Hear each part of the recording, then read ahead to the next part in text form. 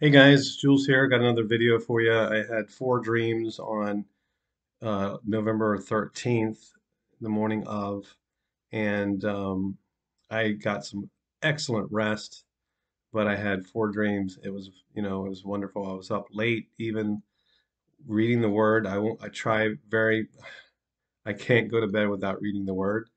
Um, so I just make sure I'm in it, as much as possible. But I want to give God the glory for all the dreams and visions and words of knowledge that He's given us, all the prophetic people. He keeps speaking to us about what's coming to get ready. And so I just thank you, Lord. Praise you, Father. We give you thanks and we give you honor. We give you all the glory, Lord. I am nothing without you, Father God. So this is two dreams. This dream number 272 and also 274. And so, when I get the dream, I'll, I'll write it down, in my notes. I take notes. I'll write it down, and then I'll go back to sleep, then have another dream, and then I'll write it down. So this is 272 and 274. The Lord had four wonderful dreams, confirming a bunch of different things. But before I get started in the dreams, I want to tell you that I was actually in another state, a few states away. So, I had a wonderful brother and sister that contacted me and said, "Hey, we want to donate something to the wilderness ministry, and we believe that will help, help you in the wilderness." And so I prayed about it, and I felt the Lord. He gave me, he gave me, confirmation to go.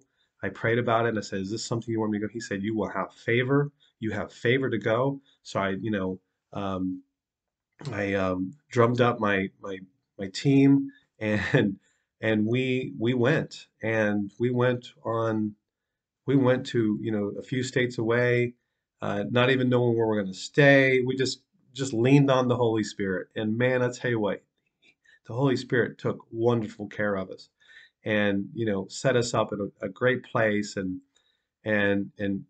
had traveling mercies. It was just awesome.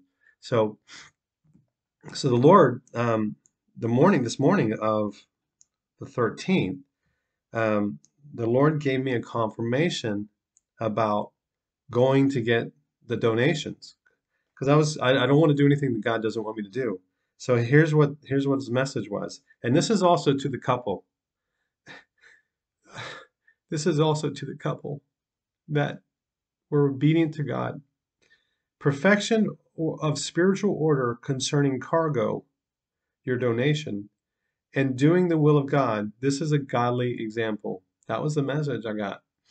So thank you. Thank you very much for being obedient, for being obedient.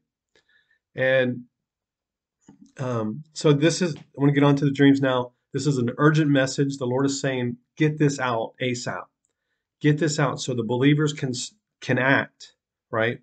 So the first dream, 272, I named it the bike on the brick wall dream.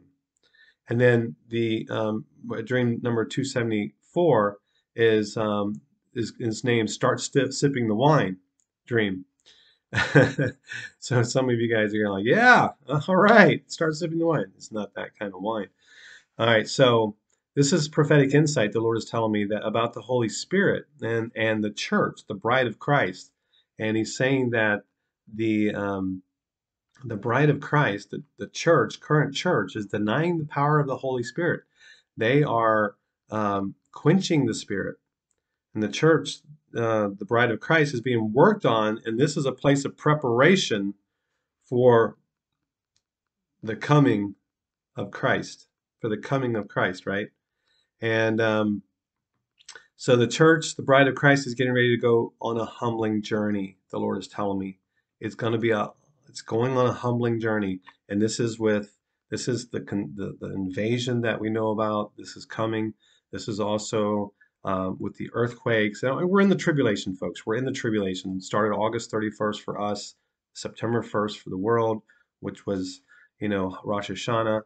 And he's saying that this rebellion that the church is in right now is causing a barrier to the outpouring of the Holy Spirit. It's causing a barrier to the outpouring of the Holy Spirit. Now, the Lord is saying, with my other dream, start sipping the new wine. he said, he says, Jules, this is prophetic insight that a fleshly vessel needs resurrection. And he's talking about many of the Christians, brothers and sisters in the church, that are not in relationship. They're lukewarm. They're lukewarm. They're not in relationship with Christ.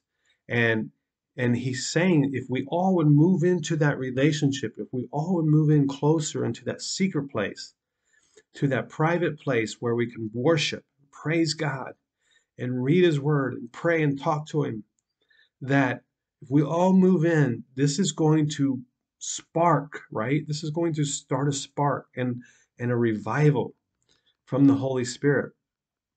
But he's saying right now, the Lord is telling me um, that the church are withholding, are withholding from God. And there's a call to bless God with praise and worship, but the church is withholding from that. So, pastors out there, ministers, if you're a shepherd and you're withholding the spirit, the Holy Spirit, if you're quenching the Holy Spirit, you will be dealt with. You are going to be dealt with. There's no question about it.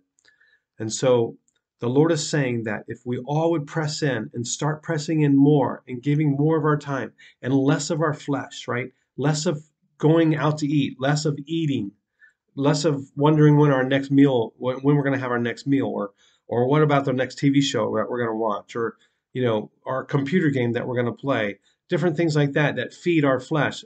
Push them away. Stop doing it. If you have something that is keeping you, that is kind of controlling your flesh, that you're addicted to, things like this is keeping you from moving in close to God. And so you've got to start denying your flesh. If it's something that you want to do, turn your back on it and tell it, no, I'm not going to do that. All right.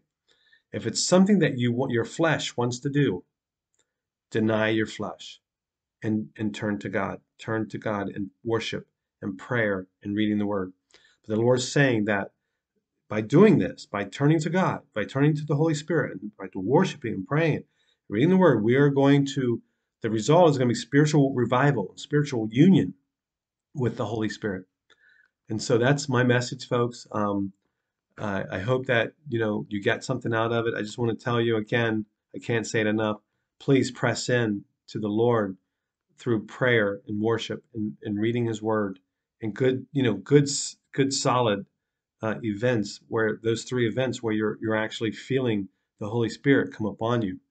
And repent of your sins, repent of the things you've done wrong, repent of disobedience. And because with disobedience in your heart, you are away from God. It's a bad place to be. So that's all I got. Love you very much. Until next time, until the next dream, which I had a dream this morning, which I don't exactly know what it's saying. I need to pray and interpret. But until next time, Jules out.